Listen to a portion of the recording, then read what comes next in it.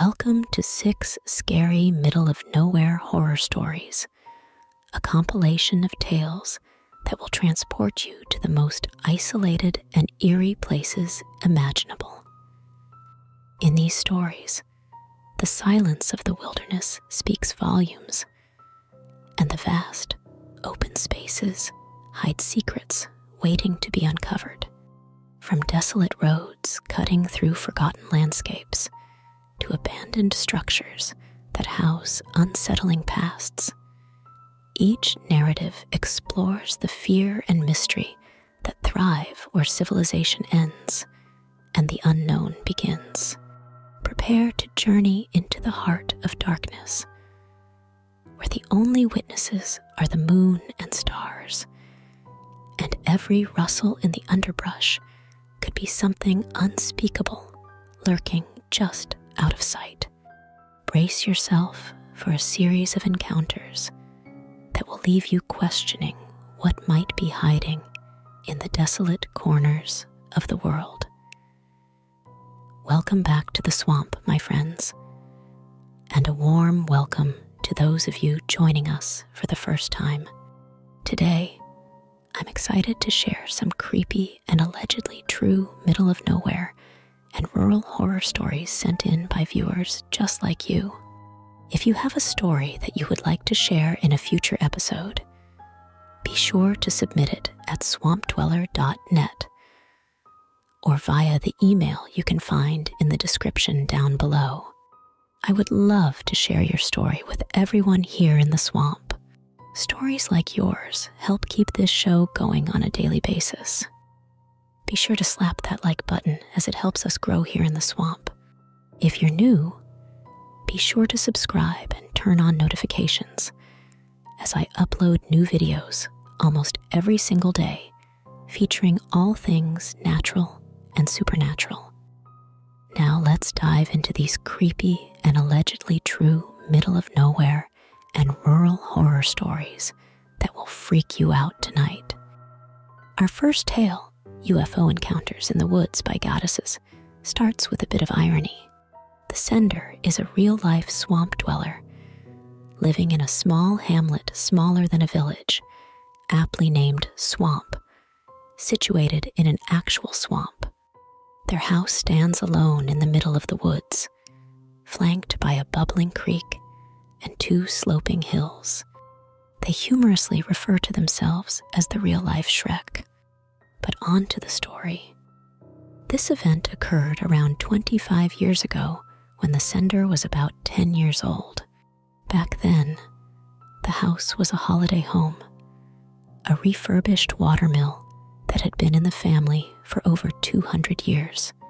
It was summer, a time for vacations, and the house was bustling with family and friends. The children played, ran in the woods and swamp, exploring every nook and cranny. However, on the 3rd day of their stay, an odd lethargy overtook everyone right after lunch. Despite plans to make the most of the day, adults and children alike felt an overwhelming need to nap. The sender noticed that their friend, who will remain unnamed, didn't seem affected by this sudden tiredness. Not wanting to leave them alone, they tried to resist the urge to sleep, but as they were about to succumb, something odd caught their attention, compelling them to investigate further. They forced themselves up and descended the stairs towards an unknown encounter. I stepped outside, immediately taken aback by the brightness of the day. The sun seemed unusually intense, even for midday. As I stood on the veranda, my friend approached, his expression one of annoyance. I couldn't understand his mood or what was happening, but an internal nudge compelled me to look skyward. Above, nestled among the clouds, was a cigar-shaped object, distinctively unnatural. It couldn't be a plane.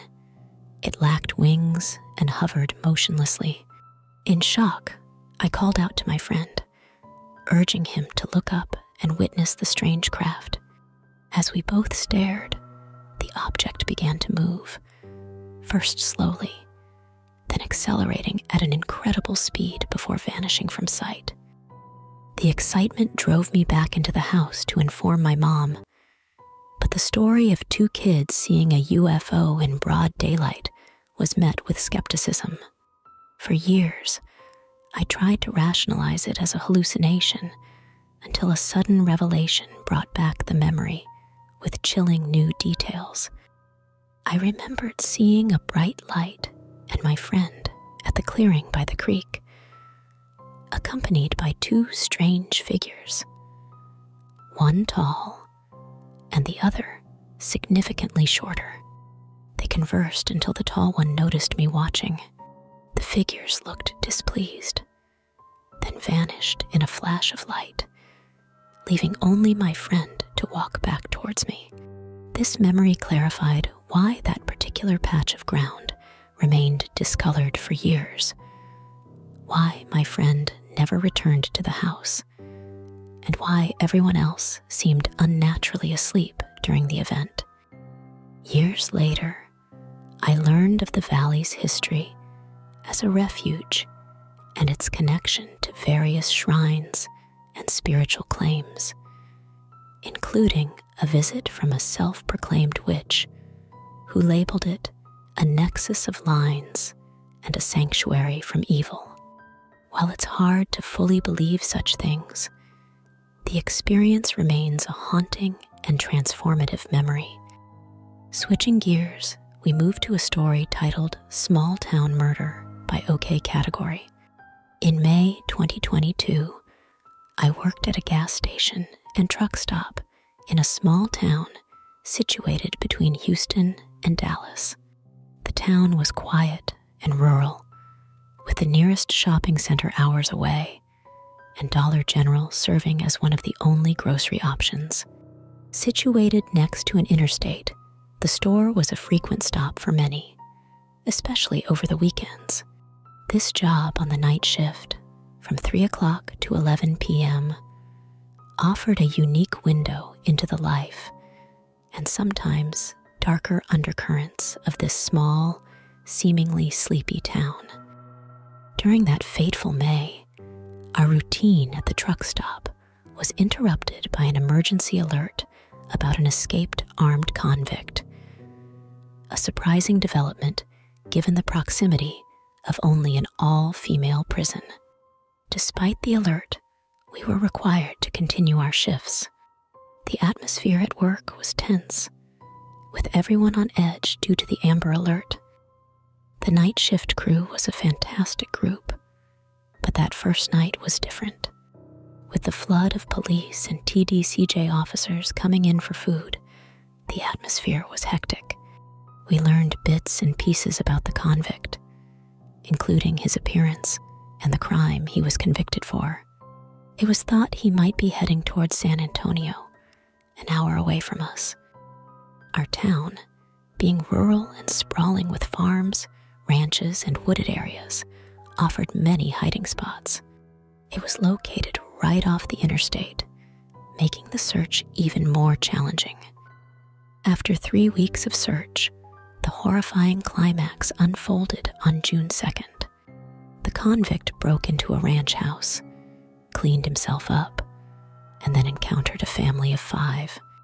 He brutally murdered them, a grandfather and his 4 grandsons, and stole the family's truck and some guns. A relative's call to the police led to the discovery of the bodies. A national alert for the white truck was issued, and after a tense chase involving spike strips and a shootout, the convict was killed by police fire. The end of this 3-week ordeal brought relief, but also a deep sorrow for the 5 innocent lives lost, including children. In Texas, where the death penalty is a reality, it's believed this man would have met that fate had he been captured alive. This tragic event left a lasting impact on the town, a grim reminder of the fragility of life and the depths of human cruelty. After the ordeal was over, My mom told me that a photo of the convict's body was on the internet, and to this day, it still circulates on Twitter. Sometimes, I look at that photo, and I feel a sense of relief exhaling from me, knowing that this person can no longer harm anyone. Now, shifting to another story titled Followed Down Dark Rural Roads by Natural Edged. This event ranks as one of the scariest moments of my life. I was living in a rural county town nestled in the mountains, so isolated that there was only one road in and out of the city, about 50 miles of pitch-black cliffs, fields, and the occasional farm. At the start of this road, as you leave the big city, there's a vast, always busy gas station. One night, after seeing a midnight movie, my mom and I stopped at this gas station for drinks and gas before heading home. As we left, I noticed a dingy green Jeep pull out behind us, but thought little of it at first. After about 5-10 minutes, the Jeep suddenly sped past us, only to pull over ahead with hazards on and a man gesturing for us to stop. My mom wisely drove around him without slowing down, both of us feeling increasingly uneasy. This odd behavior continued, with the Jeep overtaking us and gesturing for us to stop several times. But things escalated terrifyingly after the third time when he began to tailgate us at high speed. His aggressive driving, horn blaring, and gesturing continued for a distressing half hour. My mom was hyperventilating, trying to outpace him, while I clutched a pocket knife, screaming at her not to stop. The fear was overwhelming, with no cell service available until town, leaving us feeling utterly isolated. Just when it seemed unbearable, the man slammed on his brakes, turned around, and headed back the way he came. We arrived home in a shaken silence. Reflecting on the incident the next day, we speculated that he saw us, two women alone in a car, as potential targets. It's a chilling reminder of the dangers that can lurk on even the most familiar and seemingly safe paths. A story I've shared with others who agree on the sinister implications of that night's events. Many have suggested that perhaps the individual in the Jeep was trying to return something we might have dropped at the gas station, trying to be a good Samaritan. But realistically, it's hard to believe that anyone would go to such lengths late at night on a dark country road just to return a receipt or some cash. This belief was further cemented when the same Jeep exhibited similar behavior towards a group of men carpooling to work in the early morning. If he was engaging in this strange activity with multiple people at different times, it raises questions about his real intentions.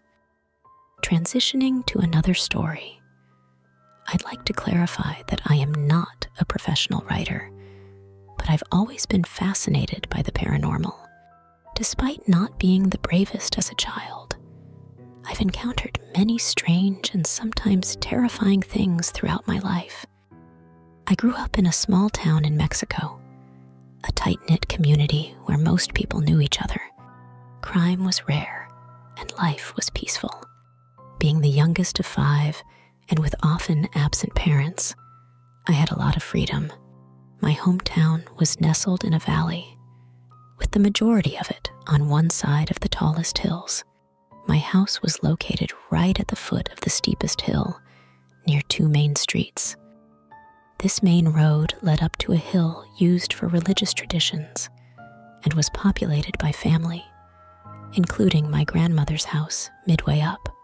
Her property was extensive, with various family homes scattered around it. One night, I stayed late with cousins and began my walk home past midnight. Although streetlights were few and far between, the moonlight eased my nerves a bit.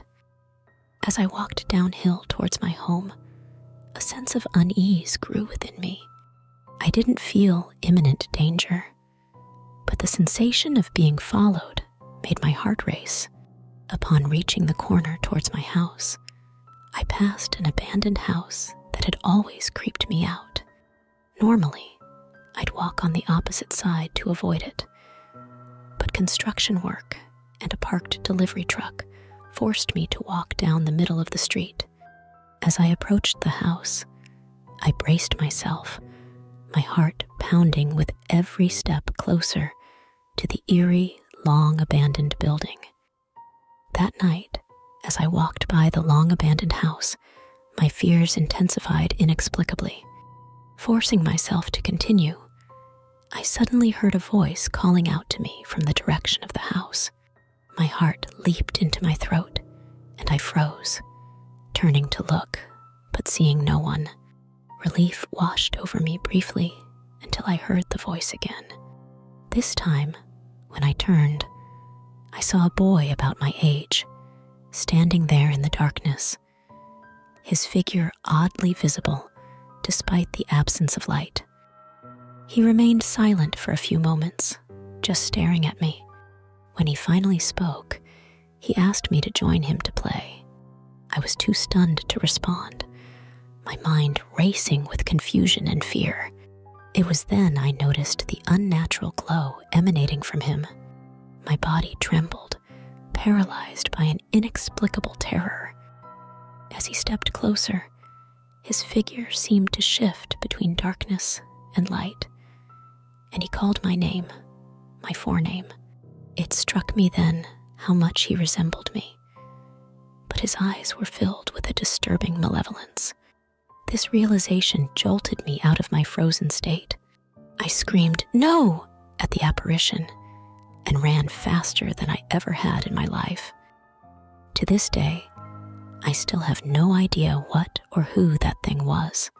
It never followed me, and I never encountered it again.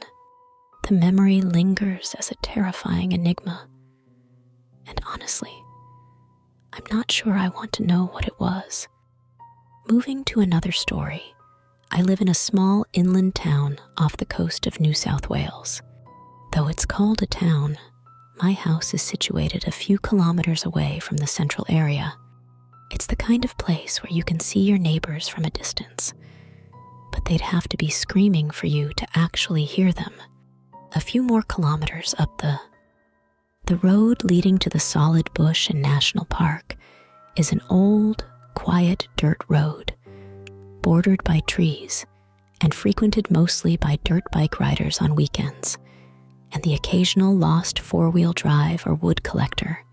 It was the perfect place for me to walk my dogs, a Great Dane, a Husky, and my mom's Scotty Terrier.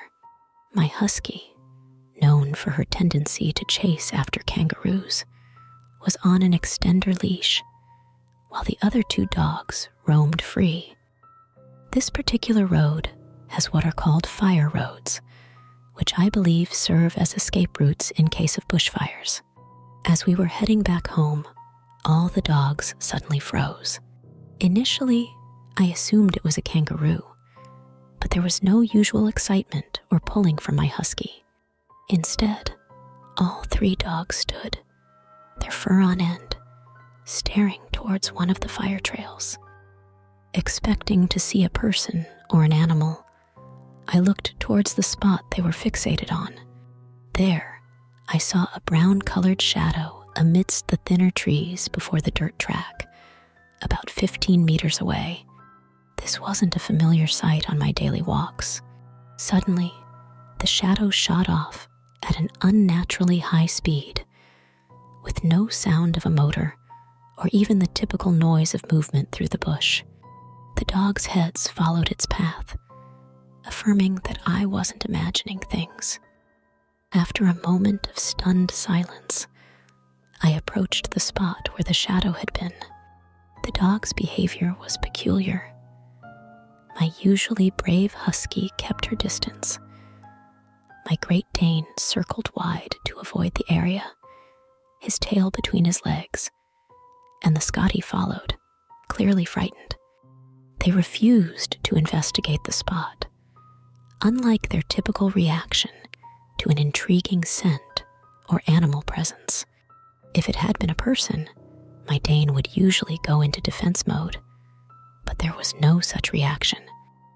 Familiar with the sounds and sights of the area, this encounter was unlike anything we had ever experienced. The absence of sound, the bizarre reaction of the dogs, and the fleeting glimpse of that shadowy figure left me with more questions than answers about what lurks in the quiet, secluded parts of the bush. In the bush, I'm used to the sounds of kangaroos, wallabies, birds, snakes, and even feral deer. But this entity moved as if it didn't touch the ground, making no sound at all. The silence that followed its departure only amplified the feeling of unease. The whole way back, I felt watched, constantly glancing over my shoulder, but there was nothing to be seen or heard. Once out of the bush, both the dogs and I began to feel more at ease. I'm uncertain about what I saw that day. Australian folklore talks about yowies and spirits, but this figure didn't seem to fit any typical descriptions. It was too large and solid, more akin to a bear standing on its hind legs. Yet Australia doesn't have bears or similar animals. Whatever it was, it left a profound impact on the dogs and me. Since then, I've ensured we're never alone on those walks, always accompanied by more people. Fast forward 3 years ago, I lived in a small Indiana town that I always dreamed of. It was the perfect balance of availability and quiet.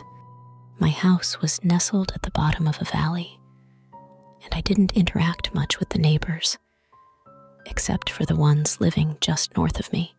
One evening, I saw an unfamiliar girl, distinctly hippie in appearance, which was unusual for our small town. She was struggling with cell service, and after a brief interaction where I tried to help, she moved on, and I never saw her again. Shortly after, my neighbor approached, curious about the girl. I shared our interaction, and to my surprise, my neighbor revealed she was a paranormal investigator from Texas, hired annually by other locals to investigate a notorious house up the street.